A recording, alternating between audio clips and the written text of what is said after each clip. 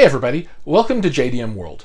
Today we're going to be talking about how to connect a DIY subwoofer to pro amplification gear, right? So most people understand how RCA cables and 5-way binding posts work when you buy a normal home audio amplifier that you want to connect up to some speakers, right? Banana plugs, speaker wire, that kind of stuff is pretty common. But when you make the jump to DIY, a lot of people prefer to use pro amplifiers, so things like Behringer or other brands, and they have different types of connectors. So today I'm going to show you how you connect RCAs to balanced inputs, and then also how you connect the pro style Speakon power terminals.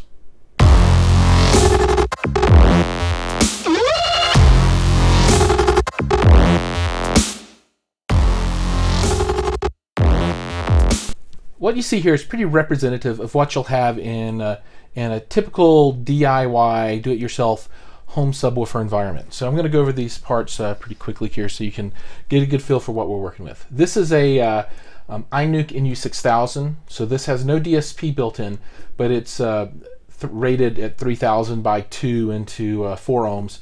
I think it's really around 2000 by 2 with some peaks.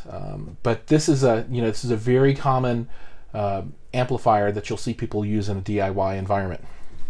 This is a miniDSP 2x4 HD. Many people use this to integrate the subs in their do-it-yourself, and then just general subwoofer environments as well. So we're going to talk through how you connect your source equipment to this box for DSP control, then how this connects back over to your amplifier, and then how your amplifier will then connect using Pro Audio Speakon connectors to the back of your subwoofer enclosure. And this is the NL4MPR Speakon connector that you would mount in the back of a subwoofer enclosure. First, let's talk about how to appropriately cable the signal path from your AVR to your amplifier. So let's assume this is a LFE output from your AVR, right? You've got everything set up on that side, and this guy's got your base information. Well, you want to run this into your miniDSP, and this is where you're going to do all of your digital signal processing. This is your EQ, right? And if you look, there are 2 inputs and 4 outputs on the back of this box. There's also power here, so pretend that we have the brick plugged in and there's going to be power in this guy.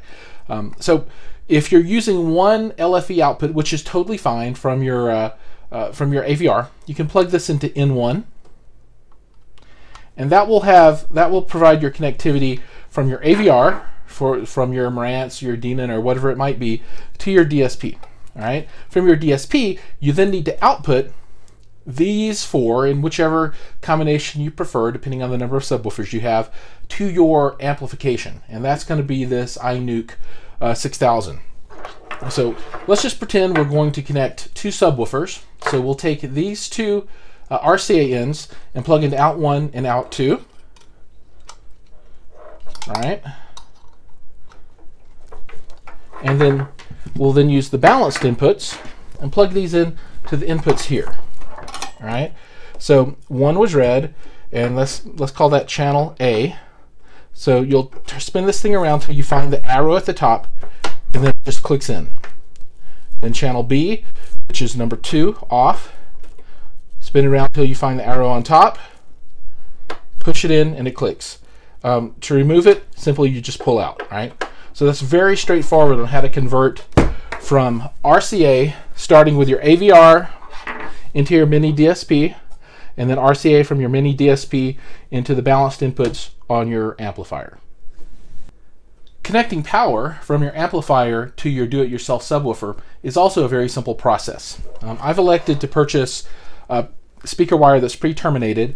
This is what you might see on stage. Some people will buy the ends and then terminate these into the speaker wires themselves. But for me, this is super heavy duty, and this is going to be run across the back wall, so I don't need any cool carbon fiber, super expensive speaker wire look. I just want something that can hold up to kids running over it and that kind of stuff. So what we're going to do is this is a twist and lock scenario, right? So you're going to line this up with the top of the opening. Then you're going to twist, and then you'll push forward to lock this in. To remove, you pull back, twist, and then remove. This is the male end. This is female. So we will find the notch until it slides in, and it only goes in one way, so you can't mess it up. Slide it in, rotate to the to where the silver tab's on top, and then push in to lock. Similarly, you know, this is what the back of your subwoofer box might look like. This is a very common connector that people use, and you'll connect it in the exact same way. So you find the large, there's a small notch and a large. Place it in, and when you push it in, I don't know if you can see that it pushes the silver piece back a little bit already.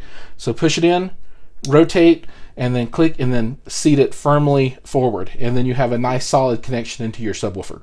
So that's basically it. Output on your amplifier, insert, twist, and lock, and same process here. Insert, twist, and lock. Thanks for watching as we learned how to connect a pro audio amplifier to a do-it-yourself home speaker. If you've enjoyed this video and find it useful, please like and subscribe, and continue to look out for new content from JDM World.